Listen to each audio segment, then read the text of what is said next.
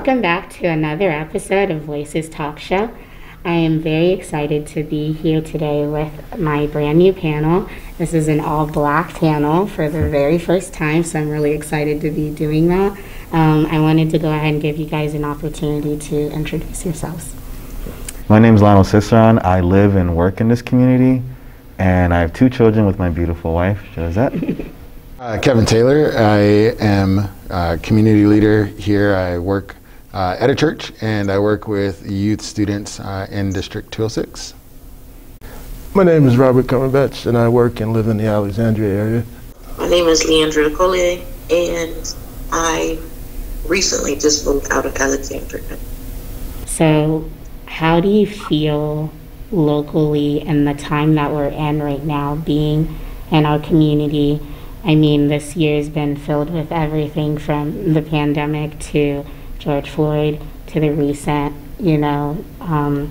verdict.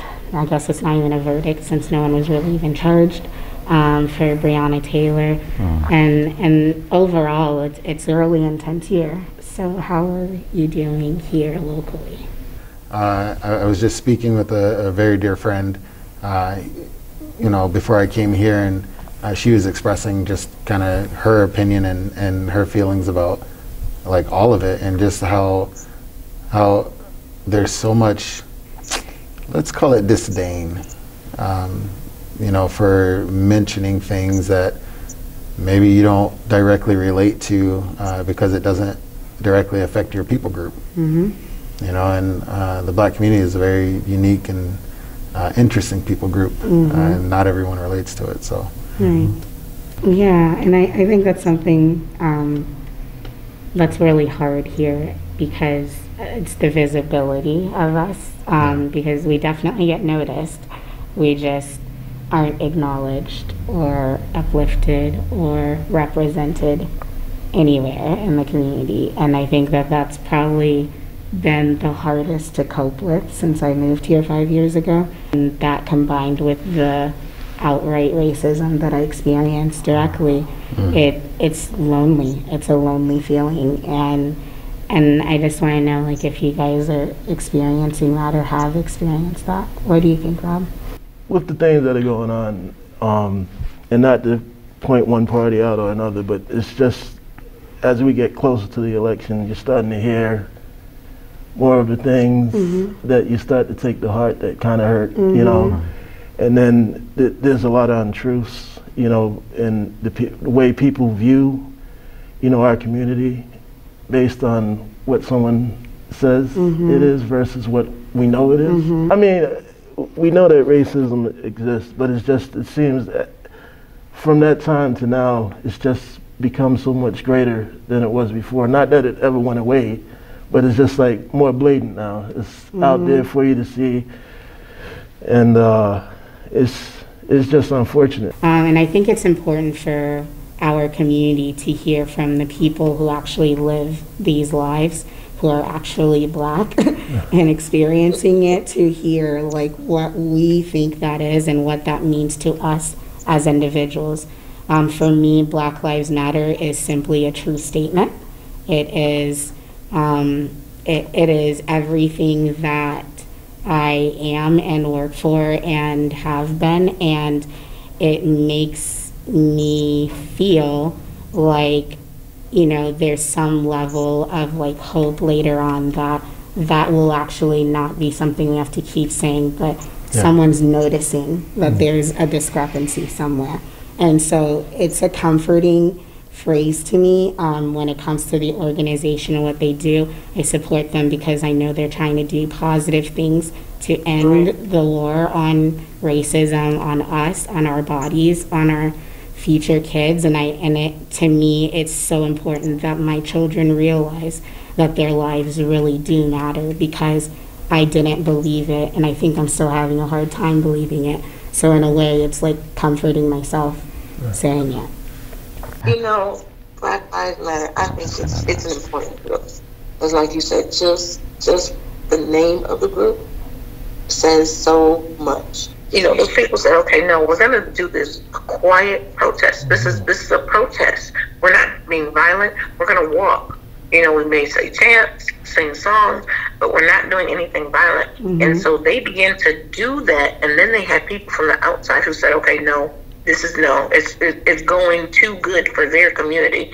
We need to show what we want to be shown about them. We need to change the scenario and what people see. And so they began to have people come out there, and they're going and setting banks on fire. They're going and doing this. And then I watched other people, you know, get together and say, hey, no, we're not doing this here.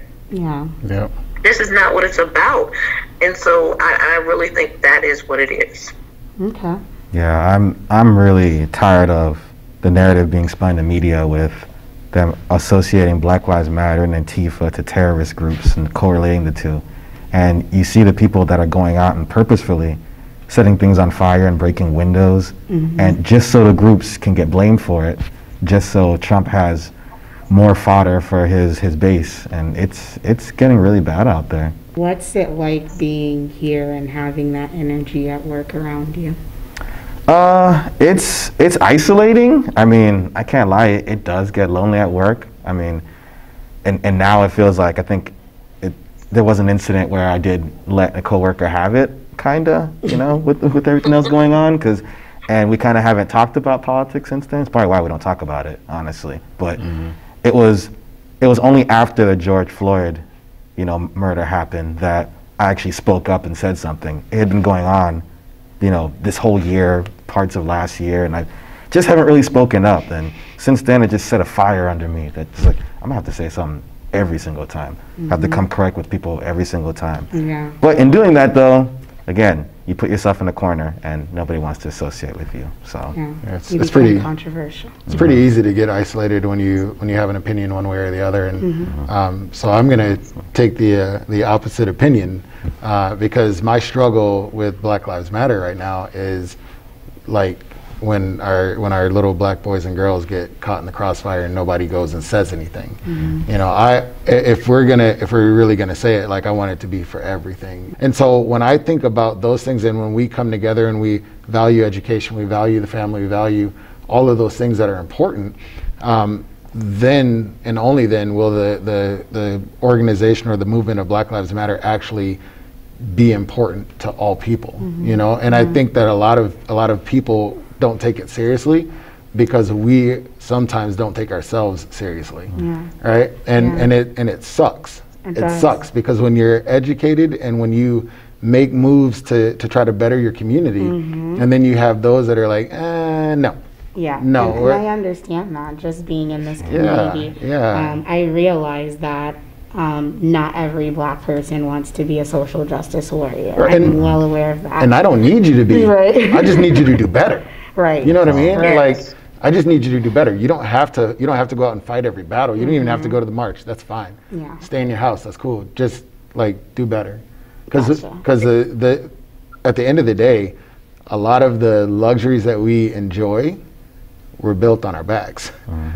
So if that's gonna be true, like, nobody owes me anything. One of the hardest things for me being in this community is because there's this air of, like, you know, it's almost like that old school master slave feeling of, like, we have to be grateful for the fact that you're even living here. Like, of course, be grateful for that little job that we threw your way. Be grateful that you get to, you know, even live in a place. Forget about the place might be falling apart, and you can't even, like, get someone to show you a property that's actually good. Forget about that. We gave you the space, and you should be grateful for it. Yeah, I get it. We're not that many here, but we're still a community. We're still people, and that's difficult when you feel like you're always in a fight to, like, just be treated normally, to be treated human.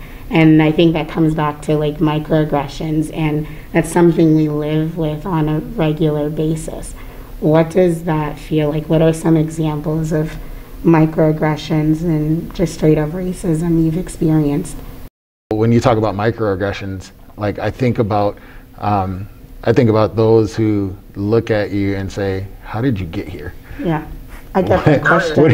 What are you doing? What are you doing here? And who let you in? Right? I have a different experience than most because my mother-in-law was the Chamber of Commerce director. So my experience has been pretty good. But I look at my brothers and sisters in the community and I go, you probably don't have the same access that I do. Come with me. Yeah. Right? Right. So how do we do that? How do we live with that? How do we like walk that out? You know, because sometimes you get a brother or sister that gets up here and they forget about everybody else that's back there. Yeah. Right? So I'm curious to hear about you guys' experience because mine has been, it's probably been better than most. Well, I'd say because when I'm usually out in the community, I'm usually at work anyway because I don't like to be out. I don't go out for that reason. I don't feel safe in this community like that, especially now. I had a young coworker, just still in high school, actually saying the N-word just frivolously at work, like it's perfectly fine. I had to pull him aside, like, what are you doing? You know? And he's like, oh, I got permission from a friend. He got permission from a friend, you know? And I tried to explain to the kid, like I didn't get angry with him. I tried to explain to him though, like, you know it's wrong to say that, right? Like, even though you may hear us say it, like, it doesn't give you the right to say it. It's like, oh, it's 2019. What does that have to do with this? That's exactly why you should know better. It was racist back then, it's still racist now. Like, you need to stop saying it. And I realized he was like, that's him and all of his friends felt that way. And these incidents were piling up, you know. I have another person, oh, I'm from Cali, I can say it. I have another friend gave me permission, like, for real? You know, and he said it in front of a manager of mine. He did nothing about it. He just didn't say anything about it. So it was coworkers who defended me because I kept telling him, like, you need to stop saying it because I was getting upset. It wasn't the time for it. I had enough by that point, you know. And it feels like at most of these workplaces, they hear stuff all the time. Back home, people would say it in whispers, you know. No one would say it out loud. No one was bold enough to say it. Here, you can say it without repercussion. You can do it all the time. We had another coworker, just the same job. We actually complained on this guy because he was being racist towards all the foreign students that were there, and nothing happened. He was allowed to keep his job. They just talked to him, and he was allowed to still work with us. And I was like, what? Really?